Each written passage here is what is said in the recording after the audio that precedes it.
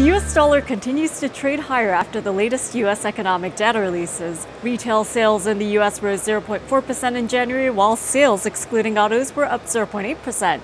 Meanwhile, consumer prices soared 0.6% in the latest month, while the core figure came in at 0.3%. And the New York Empire Manufacturing Index spiked to 18.7 in February, its best level in over 2 years. Of course, it's all about inflation and the timing of the next Fed rate rise. Now, today, Fed Chief Janet Yellen testifies for a second day in Congress. On Tuesday, Yellen told lawmakers that the central bank would consider raising rates at one of its upcoming meetings.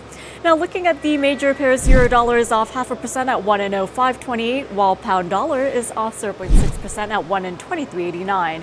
Now, the British pound against the U.S. currency is the pair in focus. It has broken below a former rising trend line, which was hit on the 14th.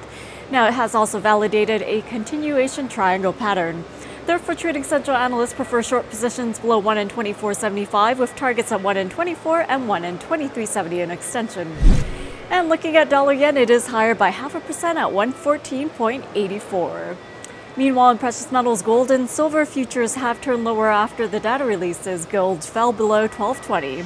Now, that precious metal did break below the 20-day and 50-day moving averages, the RSI is also capped by a bearish trend line.